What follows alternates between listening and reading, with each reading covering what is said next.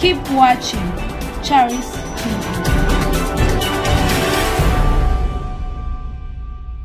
Greetings in the mighty name of our Lord and Savior Jesus Christ. Thank you for watching Charis TV. We are here in Charis Missionary Church with King Mzilikazi II from Ndebeles land and with his beautiful wife, whom they'll be introducing themselves to us and telling us the reason that brought them here today.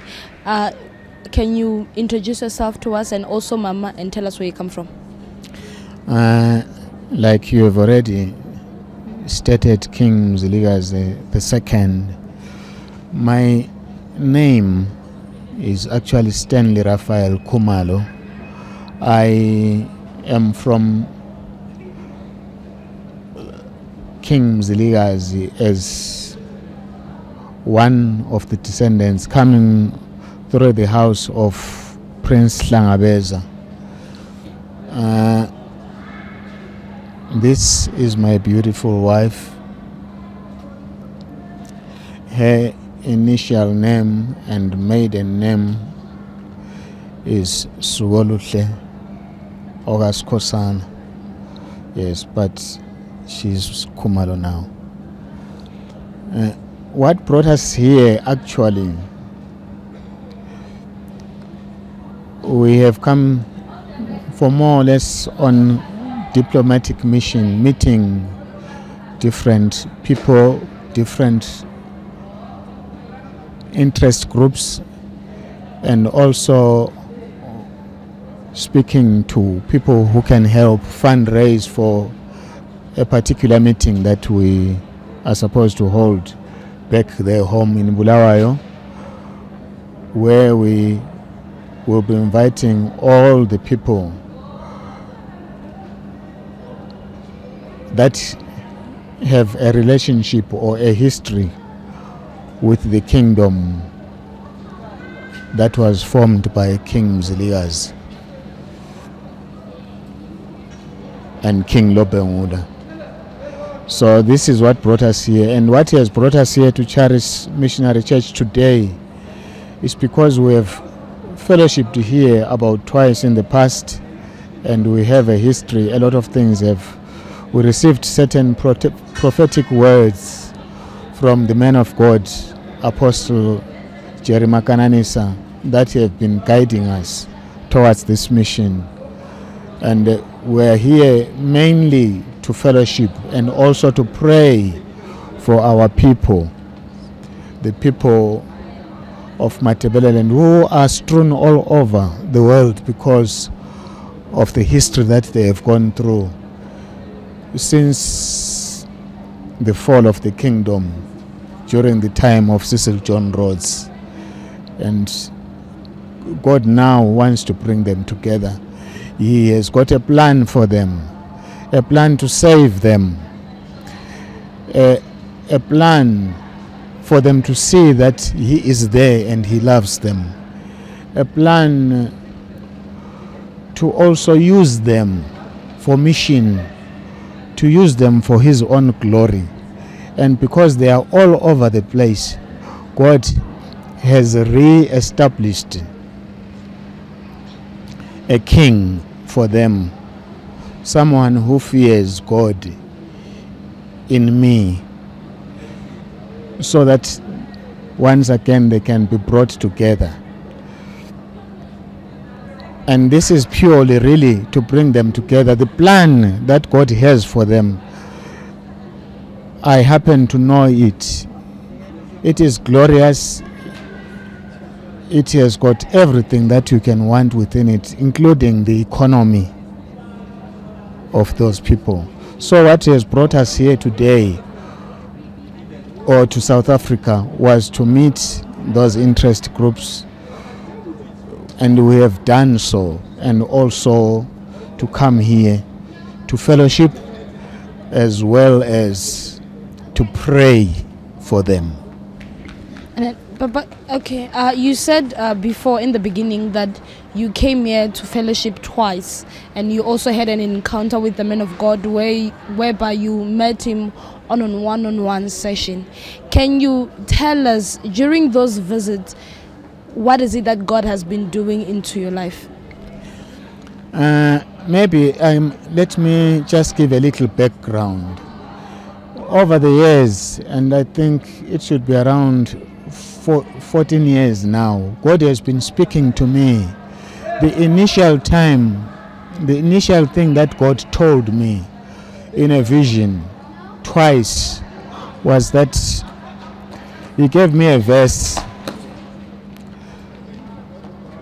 and it's found in 2 Chronicles chapter 2 verse 11, and it says, "Then Hiram king of Tyre replied in a letter to King Solomon, and he said, because God has loved His people, He has made you king over them." I was overseas then. This is the vision that finally brought me back home.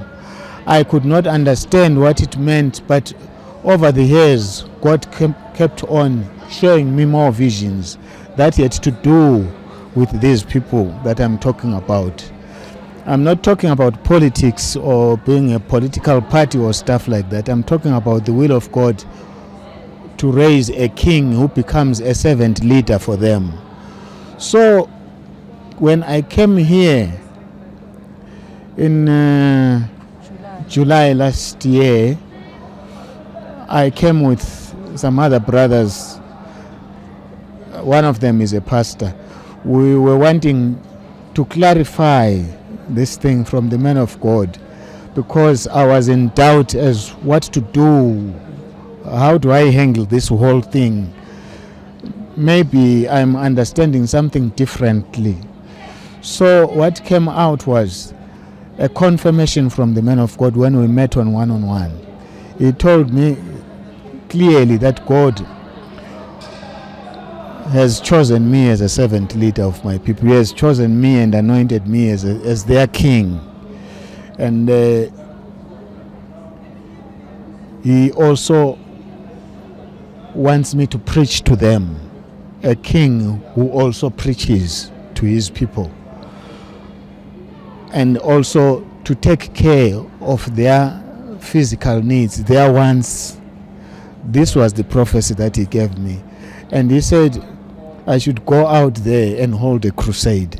That was in July last year, 2015. So I told him that I do not have the money to do that. And he said, God wants you to go. You will get some help along the way. We managed to go back and do that crusade. It was done on the 26th of September at the large city hall in Bulawayo. And I preached to the people that were there. For those that came, we were blessed by the Lord. In January this year, I came back here with my wife, and we met with the man of God to try and check whether maybe there is something we are missing, because we are failing to get through. And what followed then was he prayed with us, and he also made an announcement at church here. That was January this year. That, listen, people of Zimbabwe, this man is your king. Then I was asked to introduce myself, and I said that I'm a prince. Then he said he's calling himself a prince because he has not been inaugurated, but he is a king. So from there we went back, and we still tried to meet with the president, and we got frustrated and we could not do anything. And eventually on the 10th of March we sent a letter via DHL to the president. But a few days before that, God gave me in a vision to no longer call myself a prince, but to address myself officially as His Royal Majesty King Mzilikazi II. It is then that I got courage to start writing that letter and addressing it as that. And we sent that letter. We haven't received any response. But then now what we want to do is to have a meeting, a crusade again with the people of Ndebeles, to tell them what God is saying to them. The whole idea behind the crusade is for them to find hope in God, because when I get to meet with them, when they come, I will tell them things that I do not want to say here now, but things that God has purposed for them, the things that are soon going to happen to them when God's love is going to be seen. God wants to restore their kingdom, and He wants to restore their glory. But now it's going to be multiplied because now God has shown greater revelations of His Son, Jesus Christ. This whole thing is very, very urgent in the mind of God. All things have been done. God is ready for everything. Now it is time for these things to begin to benefit the people. God is very concerned about the pains they have suffered. He is very much concerned that many homes have been destroyed, and people are all over the world, and even the way they live in other countries, it's got no dignity for many of them. Now God wants to restore His glory and bring back that pride to them, so that they can begin to become a people that can contribute to the welfare of the world as well as the economics of the world, both in good and in wealth. So in other words, the crusade that will be held, it's about the restoration of the people of Ndebeles. It's the restoration of the kingdom, yes, of Ndebeles, of the Ndebeles people. Yes, the Ndebeles people is not just a tribe. It's several people groupings with different languages that God formulated and joined together for a specific purpose, and that purpose is now.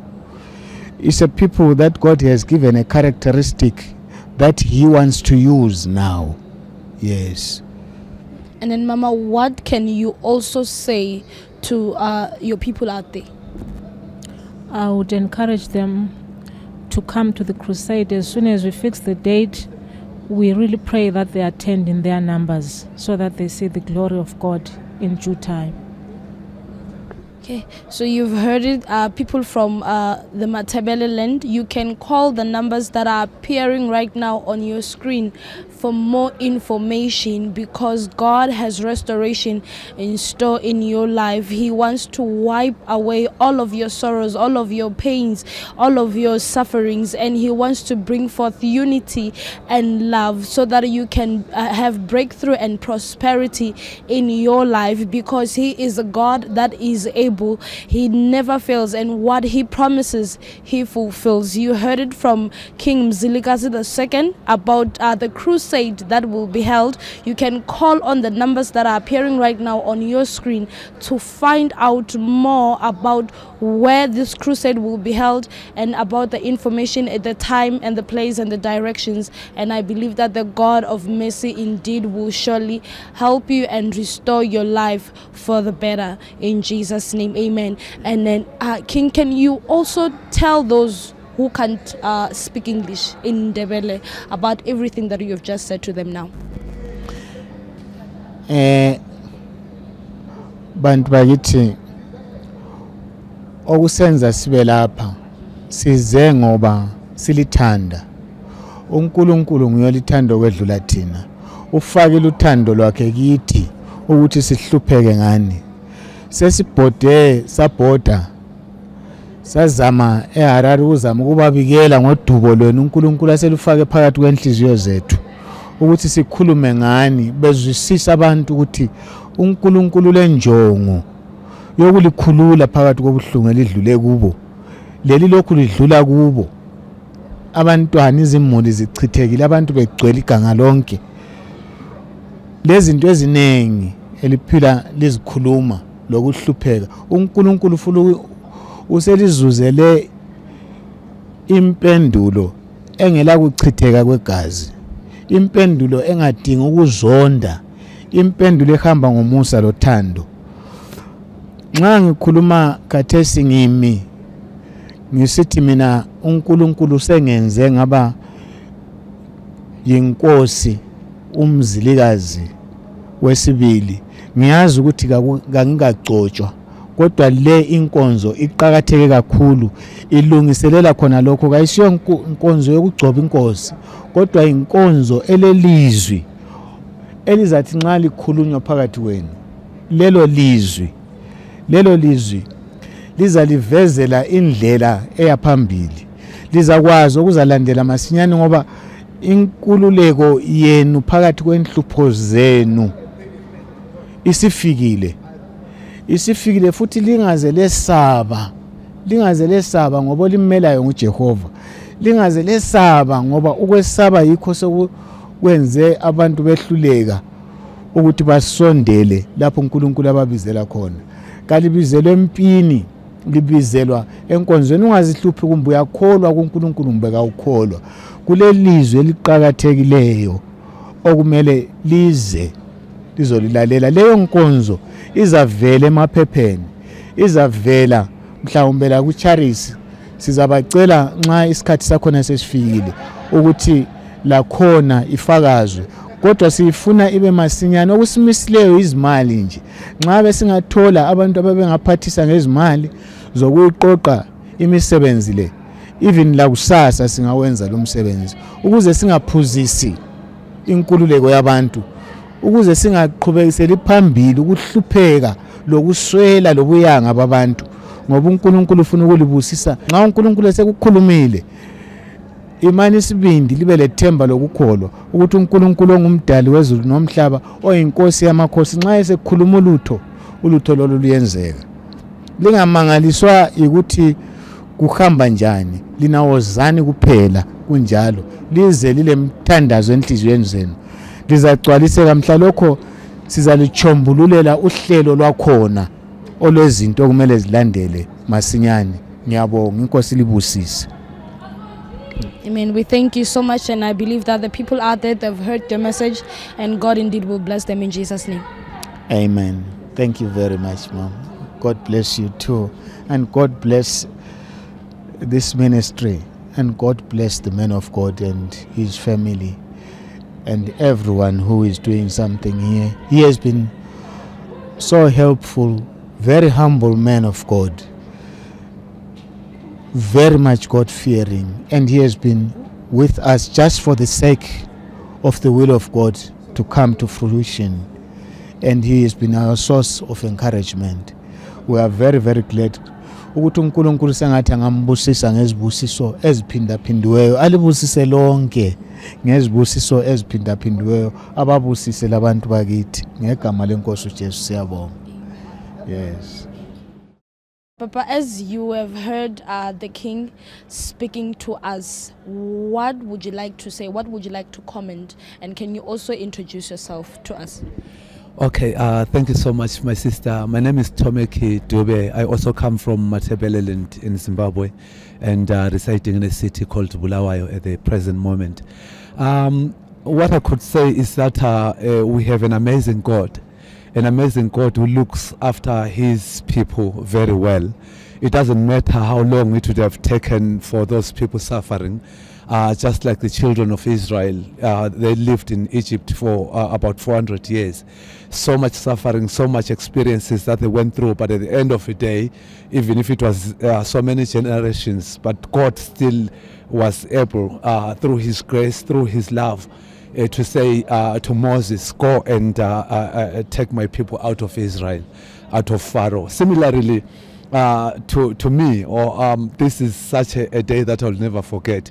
It is an amazing day where I thank the Lord so much because the Lord has loved us and has taken us out of Egypt, because it is Egypt that we had been in. Our people, normally the people of Ndebeles, had a king. Like it's about 120 years now that we had our last king, who was actually overthrown by the white settlers, and then he left, and nobody could know about the traces of where he ended. So now that God has brought to us His Royal Majesty King Mzilikazi II, he is an amazing person, from what I know. A person who fears God, a person that is there for the people, not for himself, not for his family. He's not a selfish person. He's a person who's looking forward to embrace the whole of Ndebeles with different nations that are making up Ndebeles. As we heard from him, that there are so many languages that make up what we call the Ndebeles, a nation that was founded by King Mzilikazi.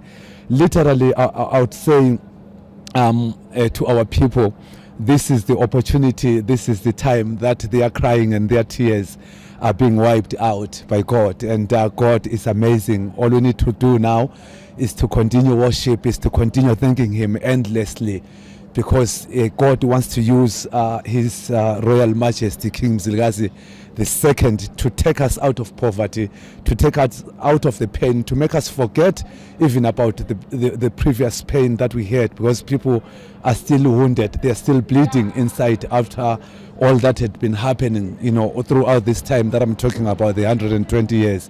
So it is quite a relief. It is quite I don't know, it's above the word freedom, and it's truly amazing. And I'm saying congratulations to the people of Mtwagazi, to the Ndebeles people that are all over the world. Most of them are in South Africa, some are in Botswana, some are in the United Kingdom, America, name it. A few of them back home in Zimbabwe, and we are saying now this is the time for repatriation. This is the time the Lord says you are free to go back to your land, because He has brought like a servant leader to you, to guide you, to take you through the Red Sea into Canaan. Thank you. Yes. We thank you so much, and I believe that the people of Ndebeles that are watching right now, indeed, this is your time. God is about to restore you into good life, and I believe that this crusade will bring change and restoration. You can follow the numbers that are appearing right now on your screen for more information, and the God of mercy indeed will bless you and help you wherever you are. Keep on watching Charis TV and stay blessed. Amen. Keep watching Charis TV.